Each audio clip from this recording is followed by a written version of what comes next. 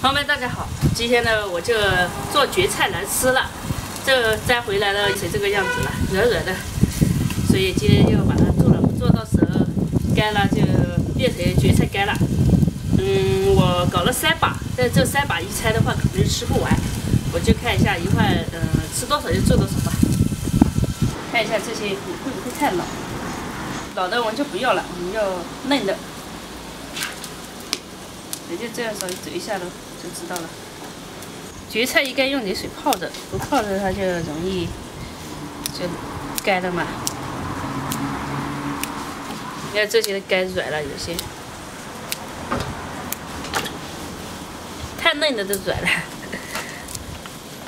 其实这个蕨菜算很嫩的了，又肥又嫩，长得比较粗壮。那个土质好一点，这个长得好一点嘛。要不是那天下雨的话，我就会摘很多。摘很多的话，我到时候就可以晒那个蕨菜干嘛，留在这里，到时候可以炒热吃。拿点水泡起来，这蕨菜要泡一下的，不泡不行。那泡一会儿再洗。我锅里加水，一会儿烫那个蕨菜。好，够了，盖起来。这个泡了1个小时，再把这个洗起来。这天气真的变得太快了，要把这个要洗，要切一下再烫，我们再来洗。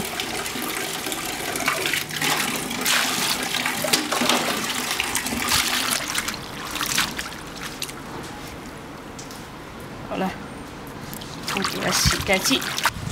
好了，现在我们把这个切起来。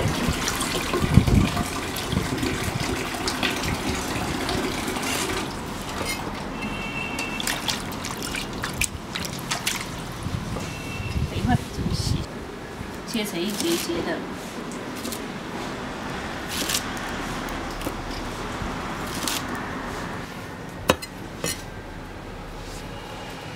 好了，这么一节一节就可以了。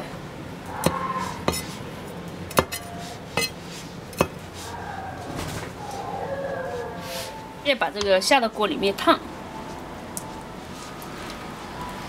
给煮一下，煮个2、3分钟吧。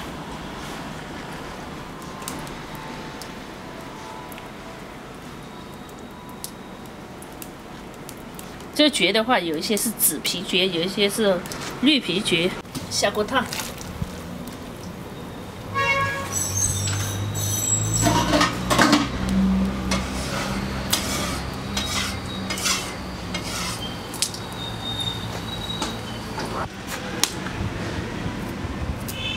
这是蒜，这个蒜裹一下，配点蒜要香一点。洗一点的这些辣椒啊，还有蒜呀，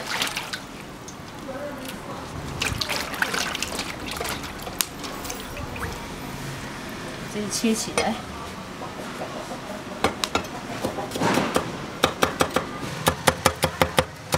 我看一下，2个辣椒够了吧？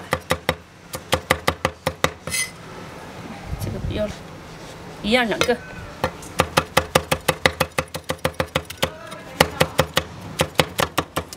要再切3粒的蒜，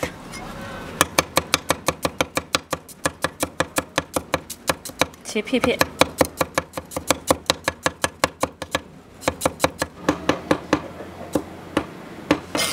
好嘞，我们先把这个蕨给捞出来。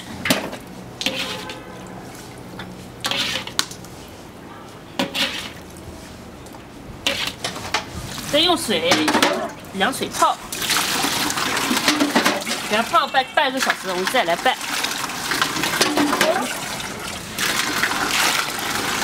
这今天停电了，我就用铁锅煮个饭。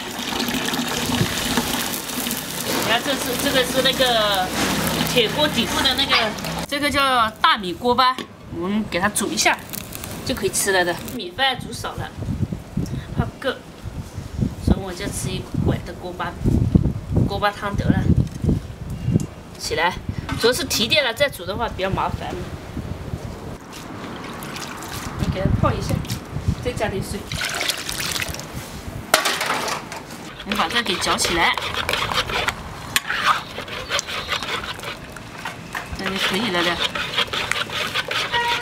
好，这个我们泡了有半个小时了，现在把它捞出来。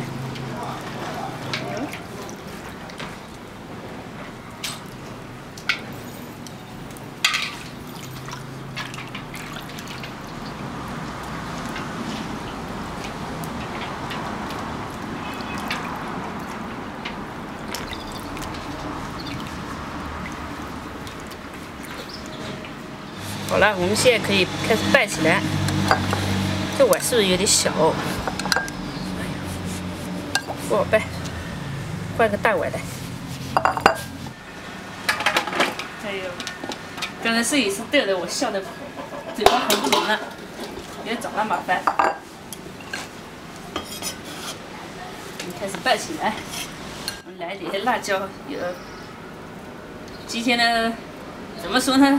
我煮饭的时候，他让我多煮一点，用那个铁锅煮嘛，然后我煮少了，他让我加一点，我说我再加一点点，他让我再加一点，我就加了一点点，就说少了，我就说够了，没想到最后不够。提电了就是这样不方便，加油就去了。来煮少了，今天我就自己吃锅巴得了，再加一点白糖。如果不加一点米的话，到时候我锅巴都没得吃，枸杞也没得吃。加一点花椒油，麻麻的，再加一点香油。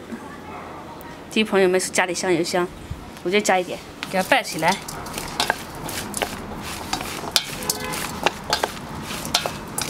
喂。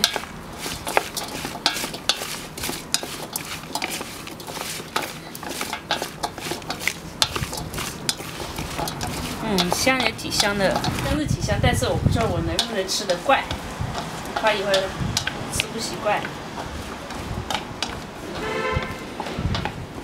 今天提电的话，他们吃饭都不等我，就不等菜了，就吃剩菜，搞点辣椒，抢着把米饭吃了，剩下这个锅巴。哎呦，太好玩了，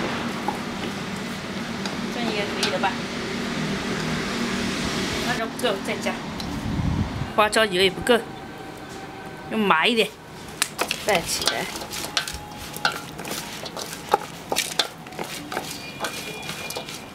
盐是百味之王，没有盐，再好再什么菜，感觉都不好吃了。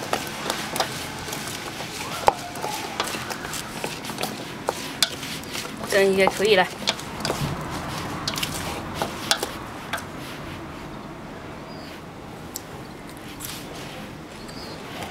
我们就这样，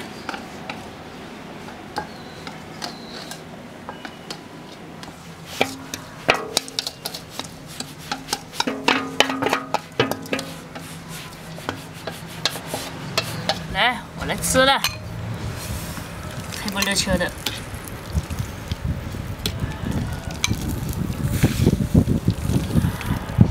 可以吃啊，还可以。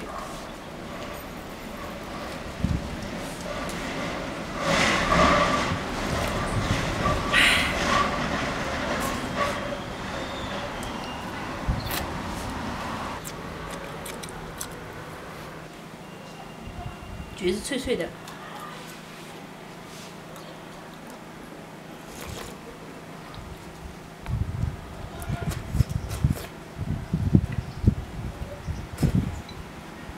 但有点苦，是不是这个也是苦蕨哦？